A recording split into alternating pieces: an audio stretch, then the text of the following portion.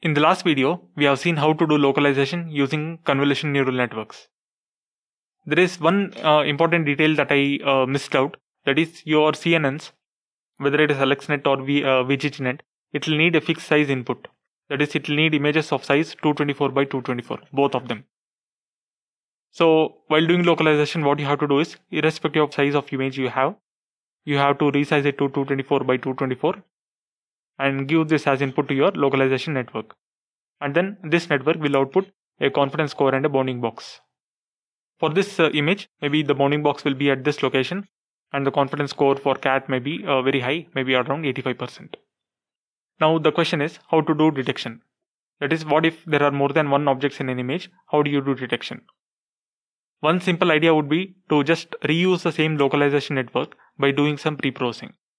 That is, for this image, for example, I can just crop this image into two halves and give each of these halves as input to my network. I'll just resize both these images, both these halves to 224 by 224 and give this as input to my localization network. Just ignore the presence of these two cats here, assume that there are only two objects. So this way, for both these crops, I'll be able to get the confidence score and then the bounding box. Once I have the results, I can translate the dimensions back to this image. And so for this image, I'm able to do detection just by reusing the same localization framework. I only had to do some pre-processing on the input side. But now what happens if my input image is this? In this case, I have to take the crops in this way.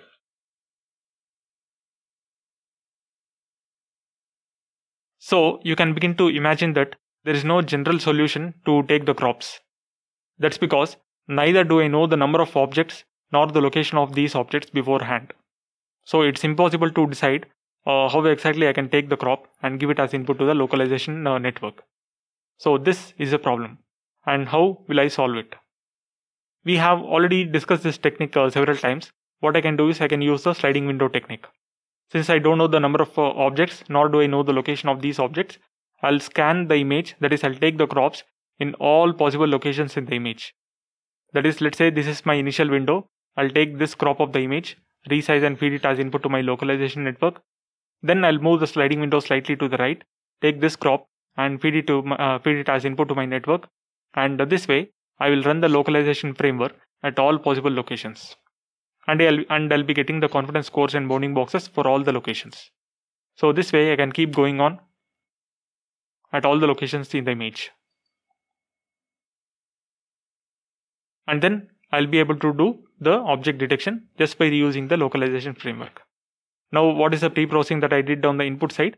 I just used the sliding window technique. Sliding window plus crop plus resize. Okay, so this is the pre-processing that I did in the input size, and now I'm able to reuse the same localization network to do object detection. But even with this approach, there is one problem. That is, here all the objects in this image are of the same size. But oftentimes we will have images where the objects are of different sizes.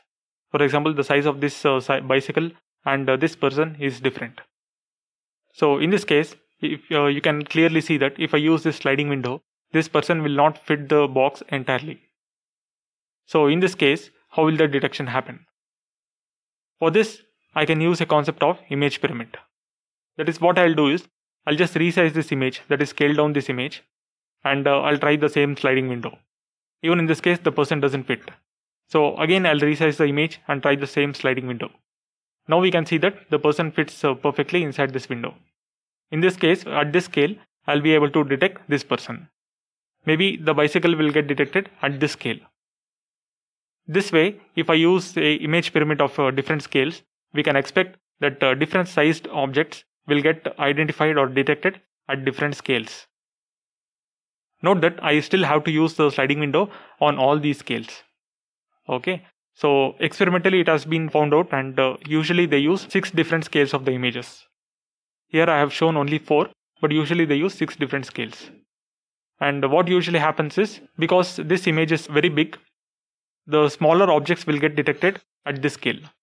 And as you go deeper, that is, as you scale down the image to a smaller one, the larger objects get detected on a small sized image. So this is the concept behind image pyramid. So using sliding window, I solve the problem of location. That is, irrespective of where the object is present, I am able to detect it using sliding window.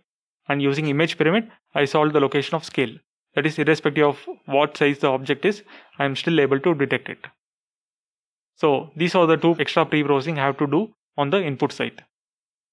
So this is my same localization network that I already had previously, and I am just doing the pre-processing. That is, take the image pyramid, use sliding window along with crop and resizing each time, and feeding these crop and resized images as input to my localization framework, I'll be able to do the object detection.